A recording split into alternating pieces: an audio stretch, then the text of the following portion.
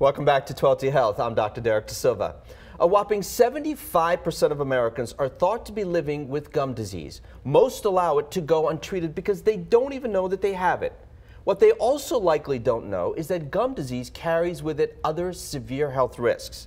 Fortunately, though, it can be treated with the use of advanced laser dentistry. Here to talk about it is Dr. Eric Linden, a periodontist in Woodcliff Lake who specializes in laser periodontal surgery. Thank you for joining us today. Thank you very much. So let's get right to this because we have a diagram here of healthy gums and abnormal gums. We're going to bring it up, and could you please just comment on this as we see this? Just let us know what's going on here. On the left side, you're looking at healthy gum tissue where gently there's a periodontal probe right into the healthy gum sulcus or the gingival tissue. And on the right side, you'll see the instrument going a little bit deeper to the level of the bone loss, and you can see chronic gum inflammation as well. So what is the significance of this? What is the significance of somebody having periodontal disease? If periodontal disease is not controlled and it progresses on, it can cause other systemic illnesses, it can cause tooth loss, it can cause infection in the mouth, cause drifting of your teeth, can cause tooth loss, and there have been associations with many, many systemic diseases that are very, very much prominent now. And let's get into that. What are some of those systemic diseases that we have, and they're on the screen right now? Okay, well, heart attack, the strong association between heart attack and heart disease. There have been associations with rheumatoid arthritis, kidney disease. Pregnant women need to be aware of preterm birth babies, diabetics, stroke victims, Alzheimer's, and a number of other medical connections. How is that connection made? If you've got periodontal disease, how does it affect diabetes and Alzheimer's and preterm issues and heart disease? How does that happen? It's a very complicated situation. There are many studies that look at different factors that go into it. The first thing is the bacteria that's below the gum line that's causing the gum disease and the periodontitis are very similar to the bacteria on the coronary valves and the coronary arteries. And the American Academy of Periodontology and the cardiologists have done many studies together to correlate the connection between the two. Are there things that people can do to monitor this themselves?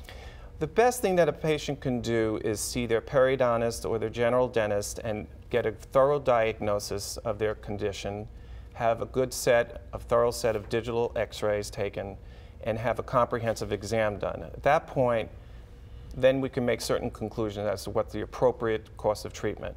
At that point, also, we can probably take most of our patients, about 85% of our patients now that we used to use traditional surgery on, we're able to utilize the laser protocol. Mm-hmm.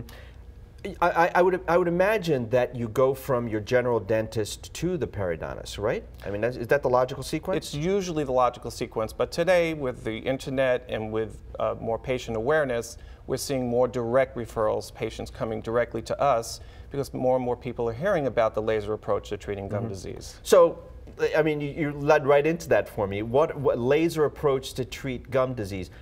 Let me just talk about a little bit of prevention first. Is it flossing? Is it brushing? How do we prevent this? The most fundamental way to prevent it is brushing, flossing, good oral hygiene, and regular visits to your dentist.